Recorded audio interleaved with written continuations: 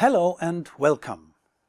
In my previous videos about the digitization of teaching and learning, I talked about the benefits of digitization, I introduced new digital course formats, and discussed the change of our role from teachers to educational guides.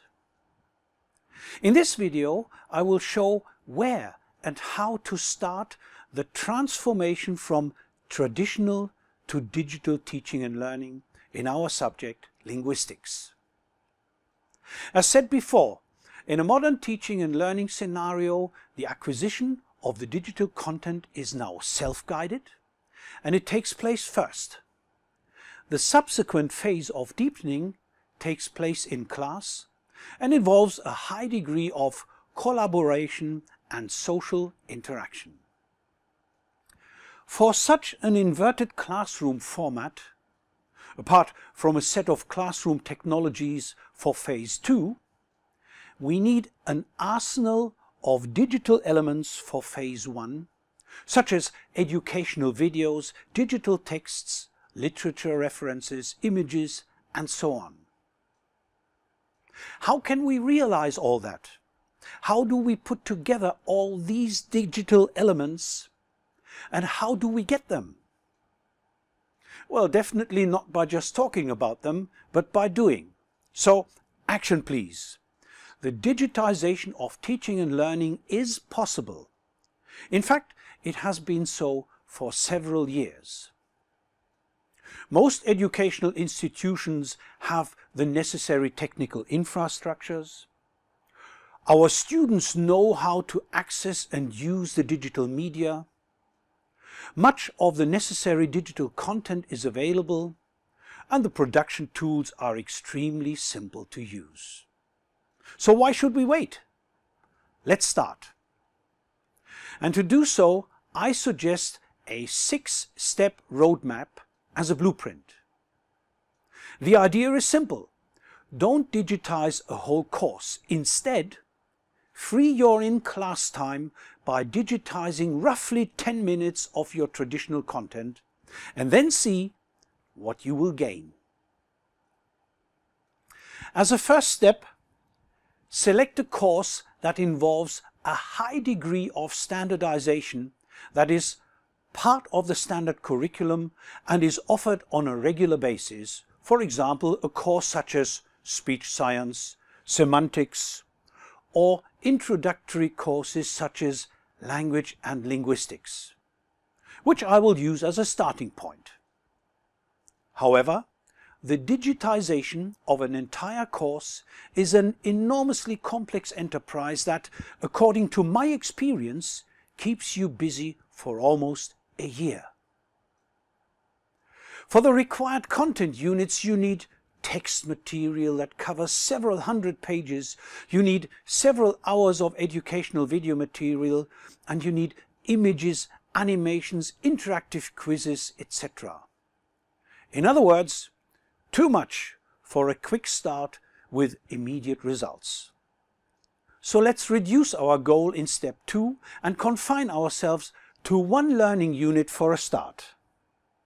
Ideally, this should be a unit that involves a high degree of standardization and content that can be used elsewhere in your curriculum.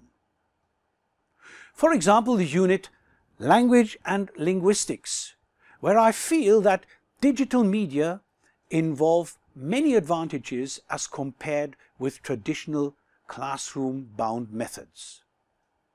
But even a whole unit may be too complex to be digitized in one go. Several pages of text would have to be written. You need 1 or 2 well-designed videos and maybe an interactive quiz that allows the system to randomly select from a pool of, say, 20 or more questions. So let's get down even further and confine ourselves to a part of the selected unit that covers, let's say, 10 minutes of in-class time and at the same time involves a high degree of multimedial potential. The subtopic animal communication seems highly suitable here. It provides us with the option of generating digital content that is superior to what you can do in class. So let's digitize that, and let's now specify exactly what we need. The result of our digitization process will be a website with roughly 10 lines of written text, 1 or 2 short videos, so-called micro-lectures, maybe 1 or 2 images, and not to forget, some questions for a future quiz. To compile these digital elements, there are 2 options. First, try to find as many as possible open educational resources, that is, material that is labeled as reusable, copyright-free, and so on. If we search for animal communication and linguistics, we will find hundreds of images labeled for reuse, more than 1,000 websites with written text, and about 500 videos in the Creative Commons license. It is highly unlikely that there is no material good enough to be used for our purpose. However, there may be topics with no corresponding open content, or the open content lacks the desired quality. In such cases, we have to apply the do-it-yourself principle and generate the content on our own.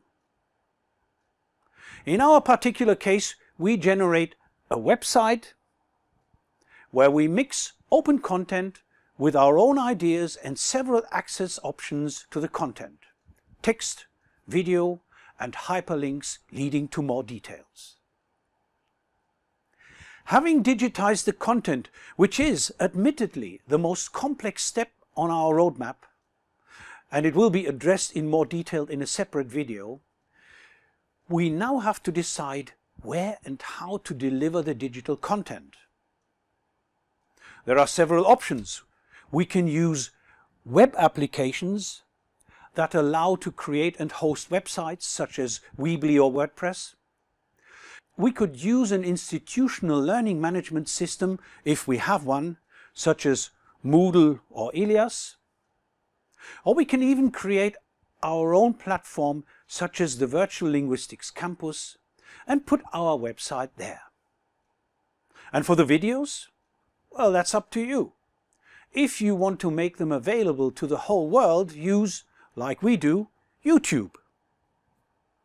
If not, upload them to your private web environment.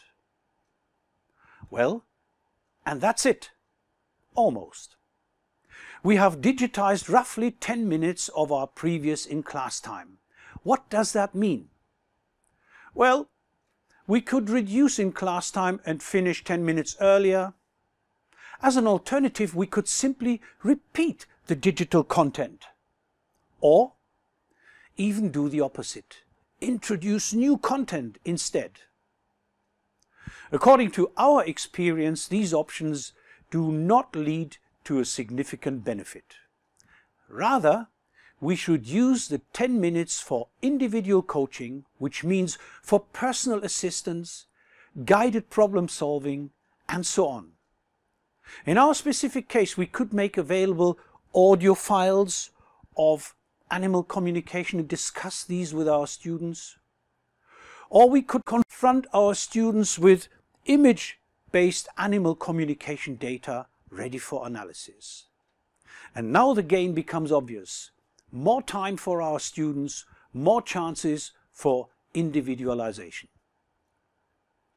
In summary, our 6 steps constitute the starting point for the digitization of teaching and learning, and they can now be applied repetitively, thus freeing increasingly longer periods of in-class time. However, I'm aware of the fact that step 4, the digitization of the selected content, is the central and most complex task of this program. For this reason, I will focus on this step in a separate video and discuss all relevant details there. Until then, have a nice time and thanks for your attention.